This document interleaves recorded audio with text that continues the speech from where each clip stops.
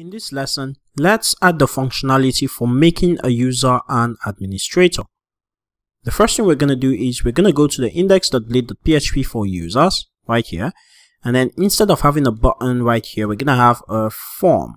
And the action is going to be a route we're going to create.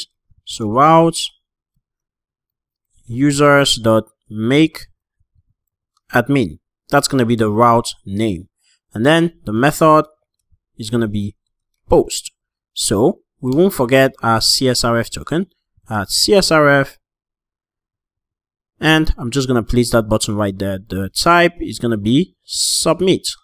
Awesome.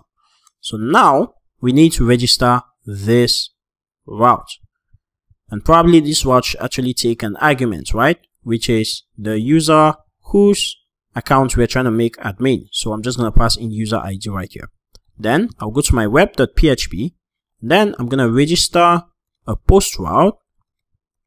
This is going to be users/user/make-admin.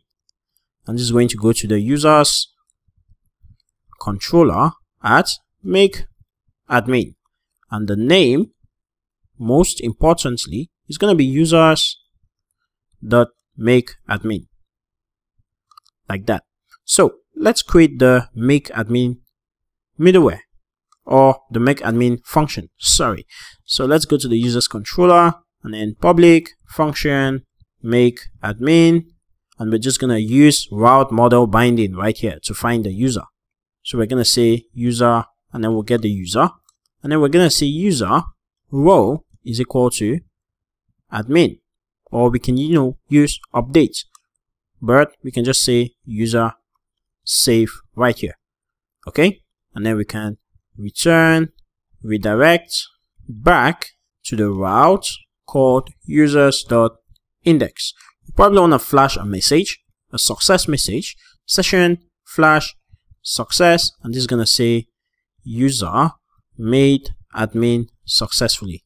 Awesome. So if you come right now to application, refresh, click on users, click on make admin. Yeah, of course we have an error. So it says argument 2 passed to redirect response must be an of type integer and a string was given. So let's check out redirect. Yeah, that's the problem. I think I'm actually sick, guys. So I'm not supposed to be using back and route. So we probably want to say redirect and then route in it. Okay, so let's go ahead and refresh this. We probably don't want to refresh it again, but that's fine.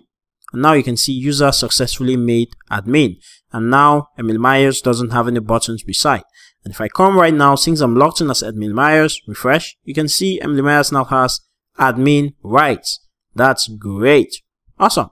So what we want to do is we want to implement Gravatar to be able to display the avatar of the user right here. So what we're going to do is use a little package, and I'm just going to search for Laravel Gravatar right here. And you can see the Laravel 5 Gravatar package right there, which is going to help us very simply implement Gravatar. So all we want to do is copy this, which is the name of the package, include it in our composer.json file. So I'm just going to come to my code editor, visit the composer.json file, which is at the root of the project right here, and then include this. Okay, and then run composer update. Now once the package is done installing, you can see that the package has been auto discovered and registered by Laravel right here. So Laravel automatically registered that package for us. Next step, what you want to do is follow the instructions to register the alias. Let me show you. I'm just going to copy this line of code right here. Then I'm going to go to the app.php, which is like the config file for Laravel. And if you scroll right down at the bottom, there's an array called aliases. So we want to add our own alias. So this is going to be Gravatar, then this class. And what this helps us do is that we can come to our index.blade.php, and then I'm just going to print out Gravatar source, and we'll pass in user email like that. And if you come back to our app, refresh, you can see the generated URL for our Gravatar. So what we want to do is we want to use an image and paste Gravatar source right there. So if I refresh, great, you can see the Gravatar for the user. So now that I have my Gravatar, you can see my avatar, but Emily Myers does not have a Gravatar, so that's a temporal Gravatar right there. So what I want to do is want to make sure that the width is 40 pixels, really small. The height is 40 pixels, and we'll just add a style that says border radius of 50%. Refresh. Awesome. So that's our avatar. Perfect. So we can display the avatar. We can change users from writers to administrators.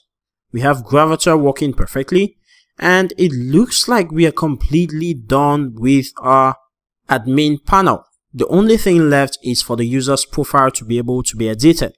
Okay, so let's work on that in the very next lesson.